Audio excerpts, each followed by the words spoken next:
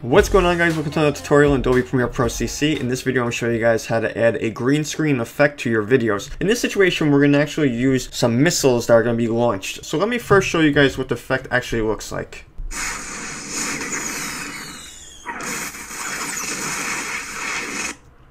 So as you see here, I'm going to press mute first so we don't have to hear this as I'm working on this effect. Over here we have the green screen, and the green screen needs to be keyed out. So at the beginning we see the missiles launched, and then we have a green screen right over here. So in the effects panel, we're going to type in keying. Now that you see the keying effects here, we're going to select Ultra Key and apply to the video.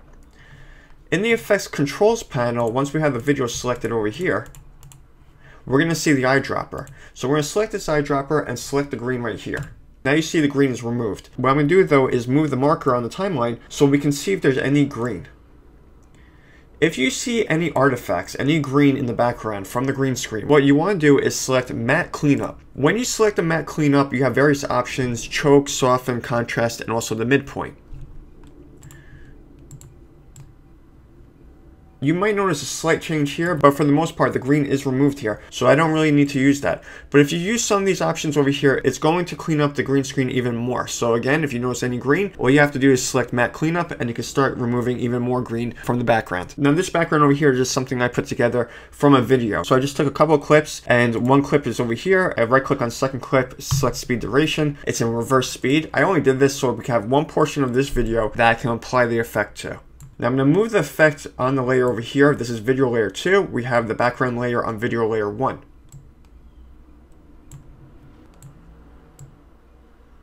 So what I'm doing here is just timing the effect where we have the background layer at certain points. So the beginning is this missile launch, and then what we're going to have is the effect applied to the video. Now one thing I want to do is actually change the position of the effect, and this is very simple. In the effects controls panel, we have the option to do that. You're going to see motion over here, and then you can change the position. But before I do that, what I would like to do is actually move the marker right here where the explosion happens and see where I want that to be. So what we're going to do is scale this up. That way it covers the whole video. And then we can move this wherever we want. So it's really applying to the table right there. That's where I want the explosion to happen. So when the missile gets launched, it's going to land on the table there. So if we move the marker, we should see that. And right there, it's on the table. And that looks pretty cool. So now let's move to the beginning of the timeline. I'm going to unmute this and press play and see what this looks like.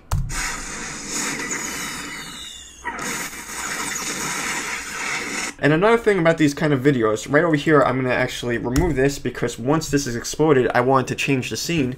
And then we're going to select the pen tool, or you can select P on your keyboard. And then we're going to actually just create one point there and one point over here. And we're just going to do a fade out. The reason why I'm doing a fade out over here is because at the end of this scene, it's going to go to another scene. You can press V on your keyboard. So now we have the selection tool. I'm going to unmute this and let's see what this looks like.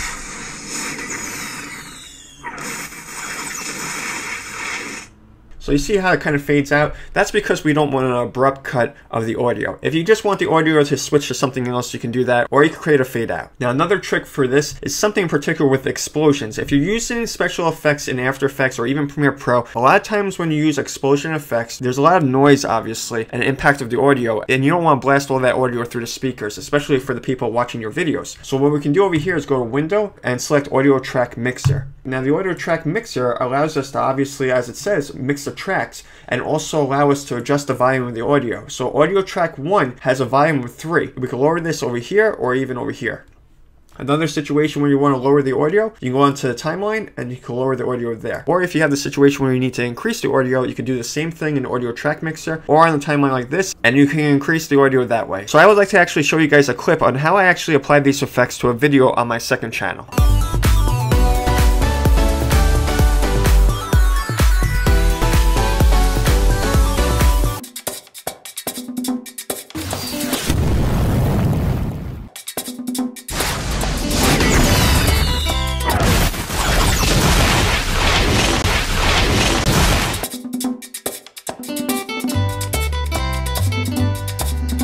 Cantar esta canción con mucho cariño de mi corazón.